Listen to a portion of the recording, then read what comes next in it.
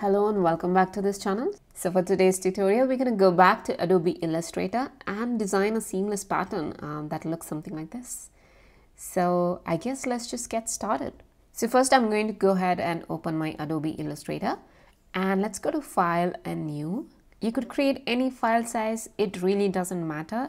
But I think I'm going to go with 6 into 6 inches to start off. Make sure you choose RGB if you're planning to have it on a screen. If you're going for a print, it should be CMYK. And let's keep the raster effects at 150 ppi just so that we can control the file size. And click on Create. The first thing we're going to do is create the base pattern. But before that, let me bring in all the colors.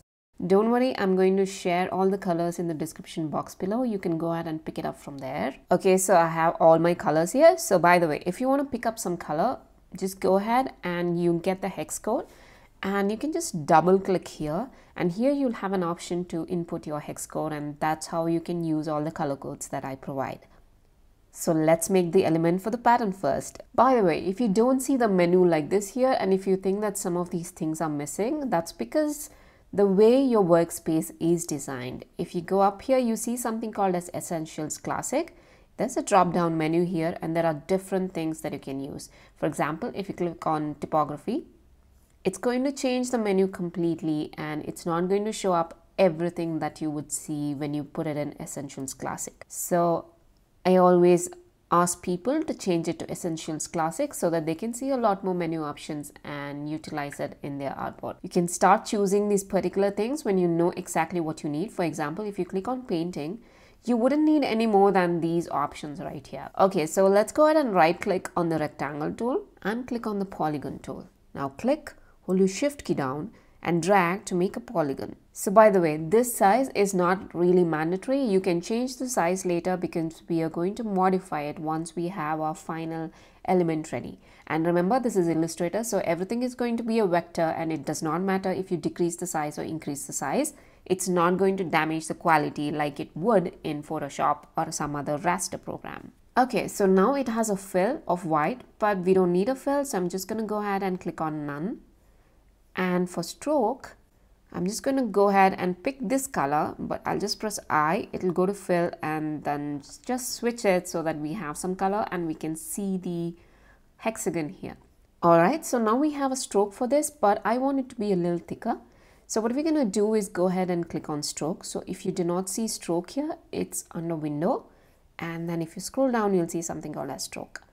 So if you don't have these options here, or I might point out to different things like Pathfinder and layers and stuff like that, or libraries, you'll find everything under the window option. So everything on the right side of the screen, you will find under window. Even the things like transform or, align is under window. So it's basically you go ahead and select it. So I might not mention that you have to find something under window, but when I click something here, if you don't have it on your screen, just go ahead and find it under window option. For stroke, we're going to go ahead and give something bigger, maybe 20, a little bigger probably. I think I'll give it 30. So 30 should be fine. And we're going to keep everything like that and just close this up. And now click on your stroke, go to Object, Path, Outline Stroke. And this is going to make it into a shape. Yeah, that's right. It's a shape now and that's perfect. We want exactly that. And now it's time to cut the shape up. I'm just going to bring in the final element that we want to create so that you have a side-by-side comparison of what we're trying to achieve. Okay, so as you see, this is what we want to achieve, but I'm going to start off with a really huge hexagon so that you guys can see it. As you can see, I've rotated this hexagon. So we're going to do exactly that. Go to your selection tool or press V on your keyboard, click on this. And you see this rotate option and slightly drag it so that it's about like this. And now we're going to go ahead and slice it into pieces. Go to your line segment tool. If you cannot see it, right click and line segment tool. And let's click on this point and click here again. Do the same thing here as well. And here as well. It's okay if the line segment does not have a stroke color because we don't really need it. Press V on your keyboard to go back to selection tool, click and select everything and go to your Pathfinder and let's click on divide. When you click on divide, it divides it into different pieces, but the only thing is they'll be grouped together so you won't see that. So press Command or Control, Shift and G to ungroup everything. Now each is a different piece. Let's go ahead and color it. We're going to retain this color. For this one, press I on your keyboard and let's give this color. And for this one, if you want to switch between eyedropper and the selection tool, hold your command or control and then it switches to your selection tool. And when you release your command or control, it becomes the eyedropper again. And let's give this color. This looks good, so I'm going to click and select everything. Meanwhile, I'm also going to make a copy of it. Press your Option or Alt key down, click and drag and create a copy and keep it in corner because we're going to use it later to figure out the size and stuff like that. So let's keep it on the side. So now since they're all separated out, we need to group them. So click and select everything, Command or Control G to group it together. And now we're going to go ahead and make some modifications. So click on this, hold your Option or Alt key down, click, hold Shift and drag it so that it goes and snaps like this. So if you don't have this snap function on, or if you don't have these pink lines visible, go to View and make sure you click on Smart Guides. And also there's an option called as Snap to Point. Make sure you click it on as well so that it becomes very easy to work with these things.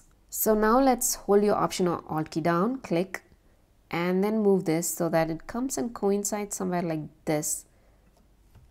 Exactly like this. Now click on this one again, Option or Alt key down, click, hold your Shift key down and move it so that it goes and snaps and sits like this. So by the way, when you're doing this, make sure that you don't have any spaces. For example, I have here, and I think that's because I didn't make my original hexagon pretty nice and neat, but that's okay. Happens all the time. So, but I need to move this so that it snaps right here like that. So that should be fine. Let's make this up a little bit like that. Okay. Our pattern is going to be a little messed up, but that's okay. Now click and select everything and we're going to make a copy of this as well. Don't ask me why. It's always better to keep a copy around so that even if you mess things up, you can go back and edit it. So let's select everything and we have to ungroup this because we need to delete some things off. So Command Shift and G and it ungroups everything, and now click and let's just delete.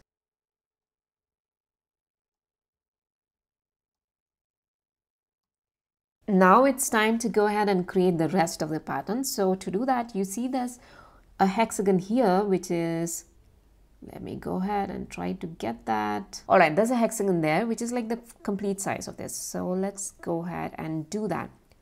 So now go back to your hexagon tool and click and drag and hold your Option key down so that it creates this hexagon from the center.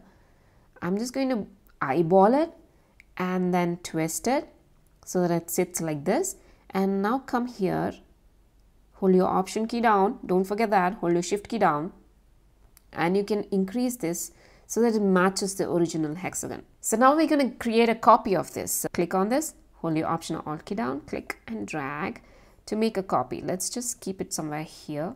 And now we have to send this to back. So Command or Control Shift and open square bracket and it goes to back. That's perfect. Now let's bring this and keep it on top like this and click, hold your Option key down, Shift key down and reduce in size till you feel like it matches what you need. We could make it a little smaller. If you're getting very confused, make sure you go ahead and select the yellow. Any yellow is okay, so that should be fine. So I think this shape would be fine. So I'm just going to quickly drag this out here. And now we're going to do the same thing that we did using line segments to divide the thing. So let's go ahead and click on the line segment and you always get your center, that's for sure. But we should be out of this. So press Command or Control and click outside. And now release your Command or Control and then you can see your center. Click and drag and reach this point. And then again click and drag and reach this point. Click and drag and reach this point. So now press V on your keyboard to go back to selection tool. Click and select everything. Oops, not this. Don't select that. Click and select these things.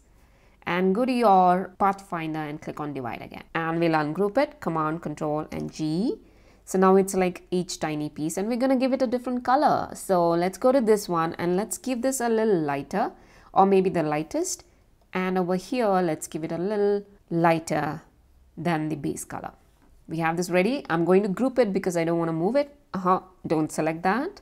Click and select only these and Command G to group them. And let's go ahead and place it here right in the center, and hold your Command or Control and open square bracket to keep sending it one step back like this, and you know exactly where to send it. You might have to press the key a few times to make sure that you have reached that particular goal of where you want the element to be. Okay, I think our base element is ready, and this is exactly how it looks like. So I'm just going to click and select everything. Don't forget to group it, that is Command G, and then hold your Shift key down, click, and let's reduce this in size because we don't want it too big. Then our pattern is also going to be pretty big, which is not something that we need. Okay, now that we have our base element ready, it's time to make it into a pattern. So go to Object, Pattern, Make. I have multiple tutorials on how to create a seamless pattern, so I'm not going to go into complete detail, but I'll show you exactly how I do here. You can always go ahead and experiment with these things over here depending on the pattern that you have. But right now we have this, so I think I'll go by brick by row. It does not matter brick by row or brick by column because the pattern is pretty similar everywhere. And click on this pattern tile tool. Just gonna scroll in so that you can see it. And our goal is to make sure that all the elements fit snugly next to each other.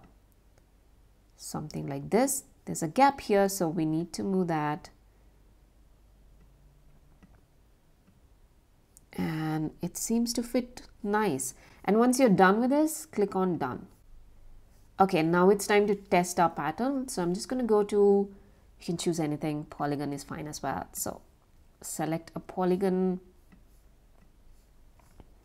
like this. And let's go to swatches. Again, window swatches. And it's always here in the corner, in the bottom. Just click on that and you have your seamless pattern ready. And once you're ready with everything, like if you want to export this, you can create a separate artboard here. Click on the artboard icon and click and drag to make it as big as you want. You can see the height and width here in the corner, so you know exactly how big that is.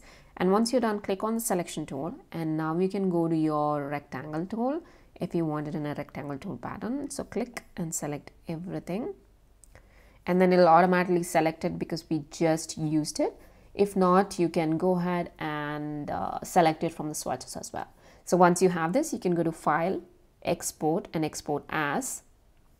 And in here, give it as PNG and click on Use Artboard. One thing you should know that is when you click on this, it exports all the artboard in that file. For example, if I click on Export here, and then you go to 150 ppi and you obviously can give anything you want, transparent or white or something, we can change it and click on OK.